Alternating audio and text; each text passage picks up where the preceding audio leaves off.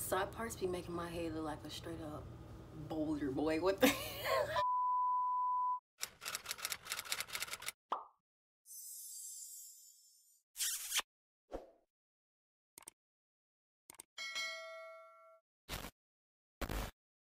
Hi my baby loves, welcome back to my channel. So today I'm just gonna be doing a little sugar wax video. I know I've been gone for a hot minute since I filmed, but I took a little break. I need a little break from social media, need a little break from YouTube. But either way, this video is gonna be about sugar waxing. I'm gonna show y'all how I make my sugar wax in the microwave. I don't know how y'all do it. I don't know how them other YouTubers do it, child, but I cannot for the life of me make sugar wax on the stove. Like either it's burnt or it's too hard. I don't know. I just can't do it. It's not in my job description. But anyway, I'm just gonna show y'all how I make it in the microwave. A little disclaimer, y'all do need a microwave safe container, because you don't want the glass or whatever type of thing that you're using to microwave it with to explode in your eyeball. Other than that, I think you're good. I don't think you need anything else. The description down below will list the items that I did use for this, and I can also do like a little series for y'all, going more in depth about sugar waxing and maybe the benefits of it. And I will post another video about how I use my reusable strips. Not how I use them, how I make my reusable strips in this video. But for now, I'm just gonna show y'all how I make the wax. So yeah. Okay, you guys, so I'm about to show y'all how to make strip wax. I'm going to demonstrate later on how to use it in the video on my arm, because I'm not going to show you my legs, and it ain't the kind of video for my other body parts. So anyway, you just start off with a ½ cup of sugar. You can do bigger increments, measurements, but it's just easier to start off with like smaller measurements if you're microwaving it. Then I just use some lemon juice. I use 2 tablespoons of lemon juice and 2 tablespoons of water, which equal to 1/4 cup. So it's easier to just fill up half and half of each into a 1/4 cup. Then I just poured it in my sugar and stirred it up, and then when you put it in the microwave, it's 30 seconds, and it doesn't really make a change, but after a minute and 30 seconds it starts to get clear. I would say to stop it in 30-second increments, because like it can overflow and it can overspill in your microwave, and it's just a hassle to clean up anyway.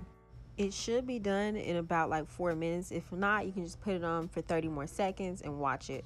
A trick I like to do before I know it's like really done is I like to put it in some cold water and just drop a little bit in there, and it should be it should be pliable, and it should mold into like a solid form.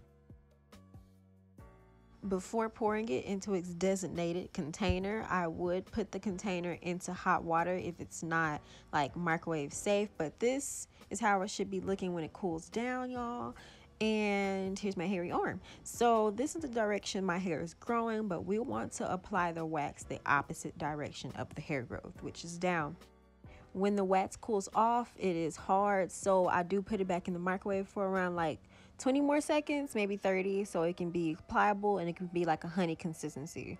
Wax cannot be applied on damp or any type of wet surfaces or whatever like that, y'all. So what I do is I put some baby powder on it so it can, dry everything out and like suck up the moisture or whatever's left on my arm, and then I apply the wax.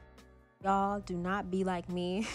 I suggest that you like test out how hot the wax is before you apply it on your skin, before like you burn yourself, because I did that multiple times. Just don't be impatient and just test it out on a small area before you just really commit to it and apply it on your skin. Again, I'm applying the wax the opposite direction of the hair growth, and then when I put the wax strip on, I will apply it and then I will rip it off the direction of the hair growth, if that makes any sense. If it doesn't, then y'all can just watch it, because I'm gonna do another example right after this one.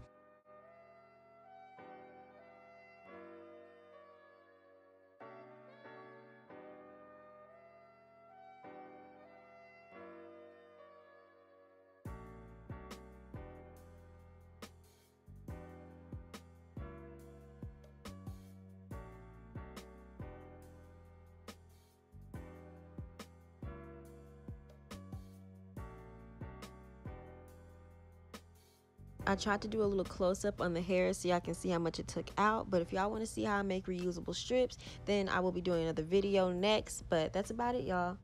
Okay, y'all, so that's about it. Again, I can do another video about why am I struggling to say this?